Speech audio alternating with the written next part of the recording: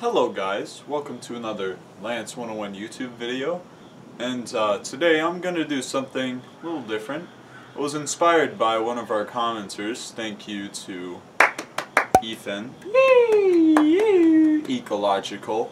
He commented to do story time with Johnny, and so that's what we're going to do today. So, I'm your host, Johnny, and today we're going to be doing story time. So, the first book I'm going to read for this is called Run to the Pentagon. Run to the Pentagon, in 4th grade, there was a competition between all of Roanoke County to see with their schools for a reading program. And I wrote my book, and in that reading program, it got submitted, and I ended up here just covering what's not meant to be seen. I won first place. So, if I won first place, this, by me, it must be good, right? Because if it's not good, why don't I win first place? So, without further ado, I want you guys to just sit back, relax, while I read Run to the Pentagon, written and illustrated by Johnny. So I was 10 when I wrote this. It says it right there. Okay, so let's start. When I got through my front door, I called Riley. "Gather up all your stuff. We have to leave here now before they catch us." Whoa. Then I took my laptop and I put it in a high-security briefcase with a padlock on it. Then I got my SRI Viper and went to pick up Riley. When I got to Riley's house, I put his laptop in my high-security briefcase with my laptop. Riley then got into my car with a bag full of pies. "Why do you have to bring pies everywhere?" I asked. "Because I love them," Riley replied. Then we headed to the airport. On the way to the airport, we took a back road through the woods. Then Riley and I started talking about how we got hacked and ended up with the information on the Second Manhattan Project. And now, we were getting chased by terrorists. This is bad because if we get caught, it's bye-bye USA for everyone. Suddenly, an apple pie hit my car. "What in the world just happened?" I shouted. "I'll go check," Riley said. Riley looked out the window. When Riley brought his head back into the car, his voice was muffled, and I could not hear him. When I looked at Riley, he had blueberry pie all over his face. Once he licked the blueberry pie off his face, he shouted, "Terrorists with about $5 million worth of pie! Yum! Pie!" "Don't think about pie right now," I quickly snapped back. All the way to the airport, we got bombarded with apple pie, blueberry pie, cherry pie, banana pie, pumpkin pie, and many other types of pie. When we got to the airport, the terrorists flew away, probably to get more pies. Then Riley and I boarded a plane headed for Washington, D.C. Ooh. On the plane, Riley ate pizza and a bunch of pies. I ate nachos, cheese dip, and ice cream. Stereotypical. Then the pilot spoke over the intercom and said, "We are low on fuel and there's a bad storm at the nearest airport, so just in case, put on a parachute."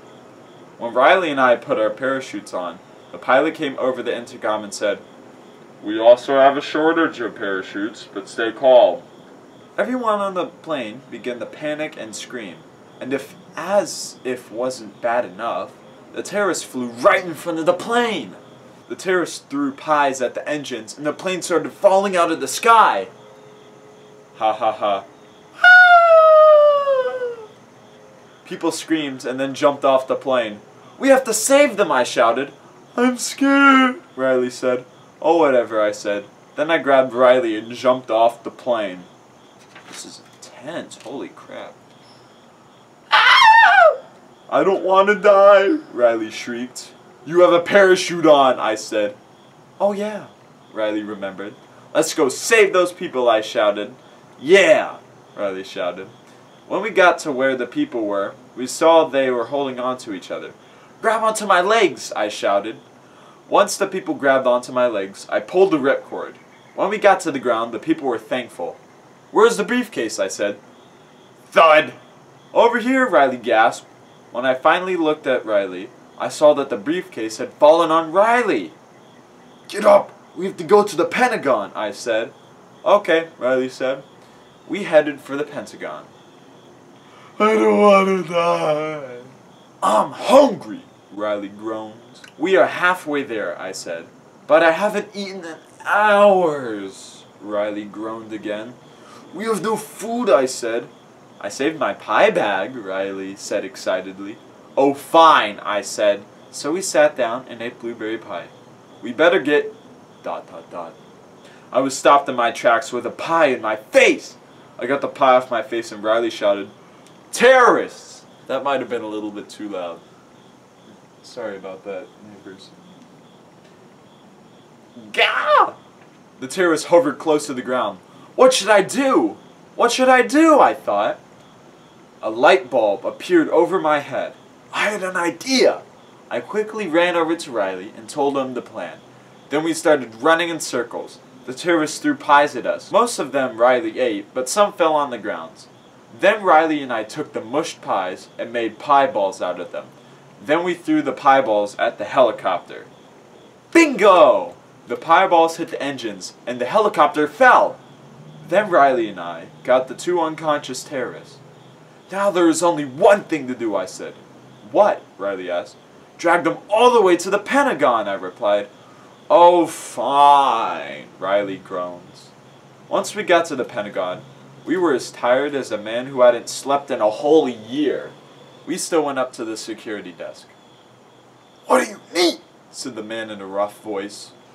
Then we told him everything. How we ended up for the information with the Second Manhattan Project, and how we got chased by the two unconscious terrorists that we were dragging behind us. I'll go get General Zachary Tyler, the man said in a rough voice. When the man went to tell General Zachary Tyler our story, Riley fell asleep. I fell asleep too. Luckily, we both woke up before General Zachary Tyler, the man. Luckily, we both woke up before General Zachary Tyler and the man came back. When the general and the man came out, I saw that the general had brought some soldiers with him. Did you two catch these men? Asked the general. Yes, we did, sir, I replied. Then Zachary Tyler commanded one of his soldiers to get a helicopter ready to go to Alcatraz. He told another soldier to carry the terrorists to the helicopter. May I please have the laptops? He asked. Yes, you may, I replied. Then General Zachary Tyler took the high-security briefcase with the laptops in them. You will get the high-security briefcase and laptops back with the other shipment, General Zachary Tyler said. Other shipment? I asked confused. You will see, the general replied. Okay, I said. Then I got Riley, and we went to the airport and boarded the plane to Roanoke. We slept the whole time on the airplane. When we got to the Roanoke airport, Riley and I got into my car and drove home. On the car ride home, Riley agreed to sleep at my house. Once we got to my house, I fell asleep on the couch, and Riley fell asleep on the chair.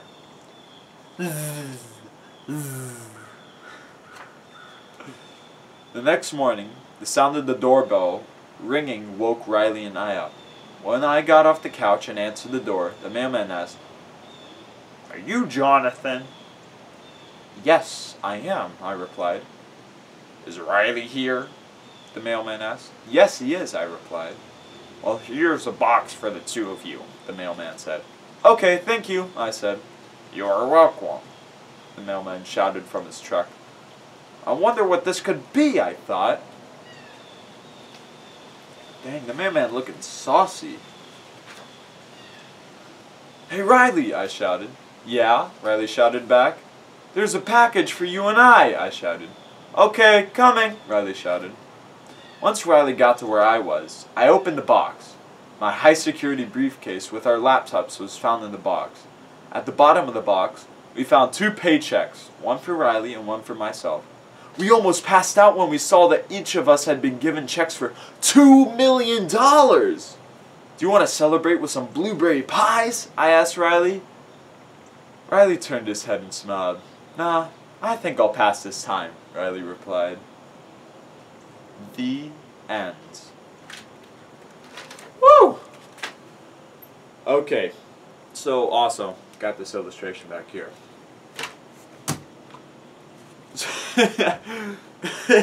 So, I think that was a good book. You know, I actually when I was like looking for the book, I'm like, oh my gosh, this is gonna be such a bad book. I wrote it in 4th grade. But when I was reading it, I'm like, dang, I actually like used some words besides said. Like, I like the part where it's like at the beginning of the story where it's like, I snapped back. I got goosebumps when I was reading that. And I was like, whoa, that was nice. Besides that, I think it did like very, very well for 4th grade. So, yeah, keep in mind, 4th grade. 4th grade. Overall, I'm very pleased with the book. I'm very pleased. I'm happy that I wrote it. And I can't even believe, still now, like, everyone gets their moment to, like, win a bike or some crap, but I got first, this was my moment. I got first place in the whole county. I'm just, when I heard that, I was just like, because that was just crazy. That was just really crazy.